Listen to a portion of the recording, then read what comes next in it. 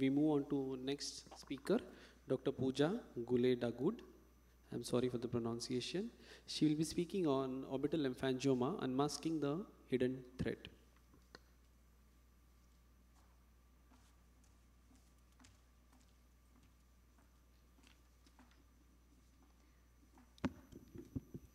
Good evening, everyone. Myself, Pooja. My topic is orbital lymphangioma, unmasking the hidden threat. Introduction: lymphangiomas are a benign tumor of veno-lymphatic system characterized by abnormal endothelial line channels.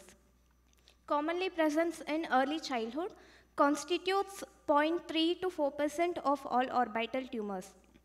Commonly affect head and neck region, nearly 60%, followed by proximal extremities, the buttocks, and the trunk. Orbital lymphangioma may link to a non-contiguous intracranial vascular anomalies causing a potential bleeding. Developmental venous anomaly, often symptomatic, present in approximately 20% of patients with cervicofacial venous malformations. This is the case report of 9-year-old boy presented with a recurrent redness in the both eye over the past 1 year. Visual acuity, near vision, color vision is normal. Hertel's exophthalmometry shows right eye mild axial proptosis of 2 mm. Ocular movements are free and full range. Retropulsion was positive. Auscultation, no pulsation or brouillard. Intraocular pressure was within normal range. Slit lamp examination showed mild papillary reaction in the upper palpebral conjunctiva in both eyes. Fundus examination and pupillary reaction was unremarkable. This is the CT orbit axial view shows evidence of ill-defined soft tissue density lesion noted in the intraconal compartment of the right orbit in the superior-posterior aspect, causing a relative displacement of the right globe anteriorly. Inferior pictures are showing our MRI T2 sagittal shows a lobulated T2 hyperintense lesion noted in the intraconal as well as extraconal space of the right orbit. Here is a post-contrast Stephen weighted imaging showing a homogeneous enhancement, and the down picture showing is a MRI brain. Post-contrast showing abnormal linear altered signal intensity noted in the right capsuloganglionic region, showing a linear contrast enhancement, showing a Medusa head appearance. With this, we diagnosed this case as a right eye orbital lymphangioma involving intraconal and extraconal space with developmental venous anomaly in the right capsuloganglionic region with allergic conjunctivitis. Clinical course: we managed this patient with observation. Surgery is not recommended as the lesion is non-encapsulated, not causing diminution of vision, no restriction of ocular motility or cosmetic issues. The pediatrician opinion sought for a developmental venous anomaly. Allergic conjunctivitis is treated with a loteprednol 0.5% eye drops 4 times daily. During follow-up over 1 year, there is 2 episodes of acute proptosis coinciding with the upper respiratory tract infection over 1 year follow-up.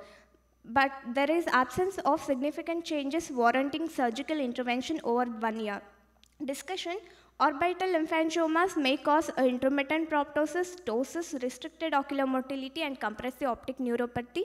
The causes for intermittent proptosis are orbital varices, hemangioma, lymphangioma, recurrent emphysis, recurrent ethmoiditis, periodic orbital edema. The intracranial vascular anomalies present in more than 2/3 of patients with orbital lymphatic malformations. DVA per se are benign, asymptomatic. In 13 to 40% of cases, DVAs are associated with cavernous malformations. Hemorrhages cases are most often attributed to DVA associated with cavernous malformation. There are syndrome which will have intracranial as well as intraorbital vascular anomalies are Weber-Masson and Sturge-Weber syndrome. The case can be diagnosed by a clinical examination, radiological analysis, and histopathological studies. Diagnostic specificity of radiological analysis is 77%. Treatment options are patients without threatening vision can be treated with oral corticosteroids. Patient with threatening vision with aspiration of blood, intralesional injection of sclerosing, appropriate drainage to maintain a continuous negative pressure. And organized hematoma is treated with partial resection. Conclusion, orbital lymphangioma should be considered in any case of proptosis in the childhood.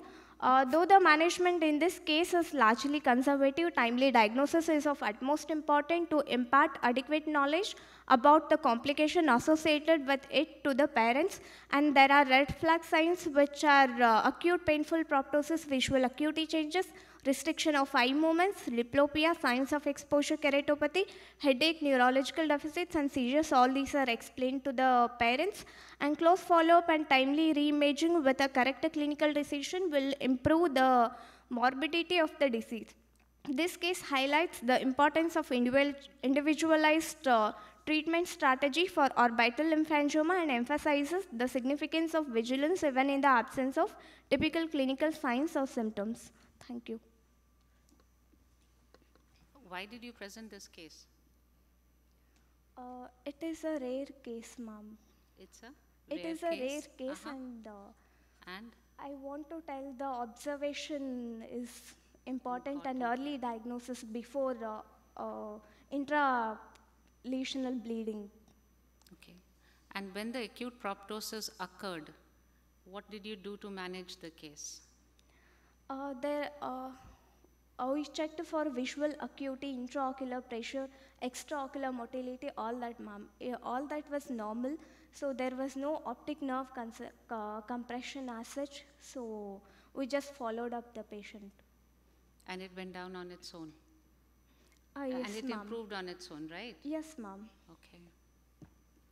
No, because these can be potentially threatening. Also, if you get a sudden bleed, you're going to get an acute proptosis which needs to be managed. It's not that you can sit with lymphangioma. You have to be ready to face these emergencies, right?